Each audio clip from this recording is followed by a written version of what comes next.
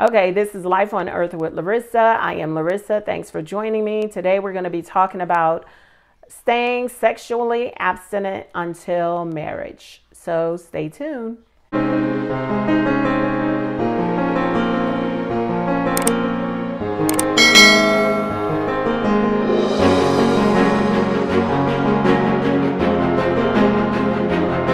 This is a continuation from my previous video, so make sure you check out the previous videos regarding maintaining sexual abstinence until marriage. All right, who should initiate the sex talk? If you're a youth, a child,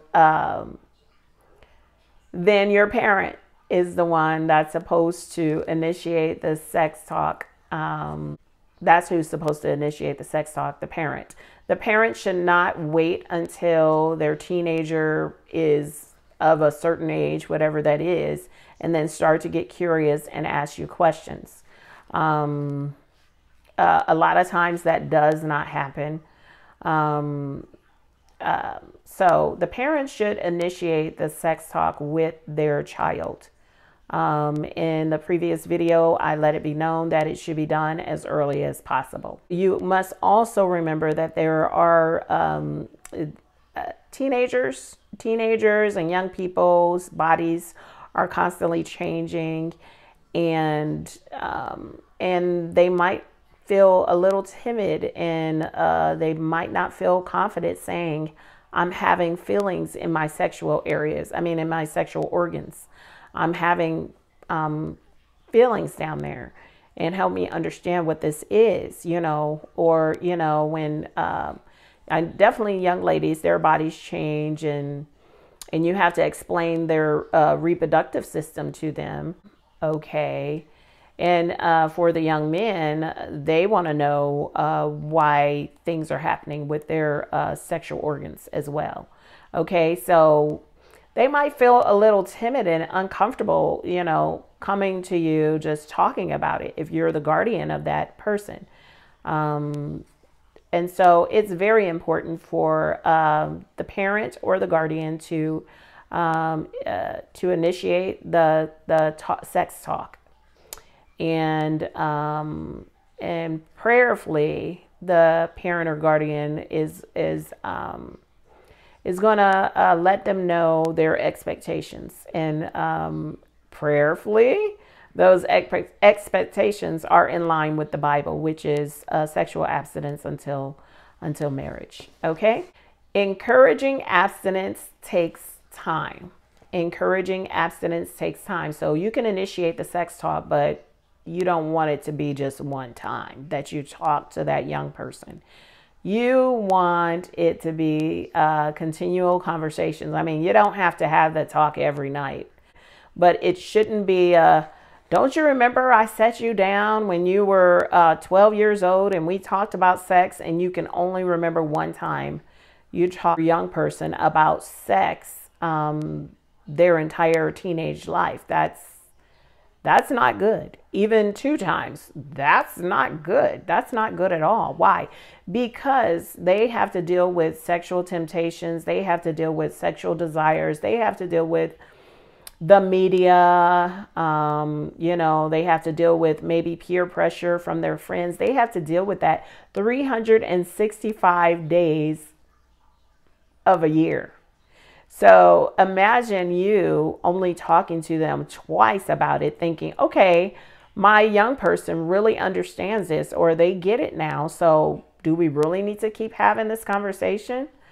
It's important that you do, or that you spell to them what God's moral law is in regards to sexual purity. And that is abstinence, sexual abstinence, maintaining that until marriage. Okay, so it takes more than one conversation. Okay, so I'm saying a lot of things from a parent-child perspective, but this is also applicable to adults who might be dealing with sexual temptations, or who might just want to maintain their sexual abstinence until marriage. Okay.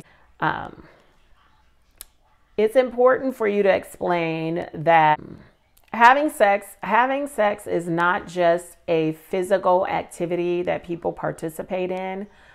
Sex was created by God to be a wonderful experience to be shared between a husband and a wife, a man and a woman. He created it. It's a euphoric experience that they are supposed to experience together. Sex is not supposed to be observed individually. It is supposed to be participated in. I mean, there's supposed to be two people participating in it. So you should not be doing sex on yourself. You should not be having sex with yourself in any way, shape, or form. God did not create us to have sex with our own self. So just want to put that out there. It's not just a physical activity. It's something that it creates oneness. So it really is a covenant between two people. And it's a time where those two people who are in love and who want to take their love to another level, who decide, let's get married, and then after you get married, then you participate in becoming one. And the way that the couples become one, the man and the woman become one, is by the sexual activity, or sexual intercourse. It's called sexual intercourse. That's how they become one. Okay. And I have here listed 1 Corinthians 6:16. Did you know that fornication is participating in sex outside of marriage? So if you participate in any form of sex and you're not married, that is considered fornication. In the Bible, Ephesians chapter 5, verse 3 says, don't let fornication be named among you. Don't let fornication be named among you. And this is talking about God's people. Fornication, that means sex outside of marriage, should not even be mentioned or named among God's holy people. Okay. Hebrews chapter 13, verse 4 says, but fornicators and adulterers God will judge. So it's definitely outside of the will of God, outside of the law of God, to participate in any form of sex outside of marriage covenant. Okay. So some people say, well, as long as we love each other, then we should be able to have sex. Well, the answer to that is no. And God does not condone any form of sexual activity outside of marriage. So just because you love each other, it does not give you a license to participate in sexual activity. So you want to maintain your sexual abstinence until marriage. And the Bible says if you're not able to maintain and control your own body and self, if you're not able to maintain, you got these physical and fleshly desires, and you've met your future mate, or you believe it's your future mate, and hey, you all are really desiring each other and you really want to become one, then the Bible says that you all should marry. It's better for you to marry than to burn with that passion and not be able to fulfill it. Along that same line is, I want to mention the difference between love and lust. Okay. So I'll put up on the screen what love is. Lust is an intense desire or very strong sexual desire. That's what lust is. It's an intense desire or very strong sexual desire. It's very important for you to know the difference between what love is and what lust is. Love is patient. Love is kind. It's not rude. It keeps no record of wrongs. It hopes all things, believes all things, endures all things. Love never fails. So it's important for you to know the difference between the two. In the Bible, the Song of Solomon, chapter 2, verse 7 says, Do not awaken love before it's time.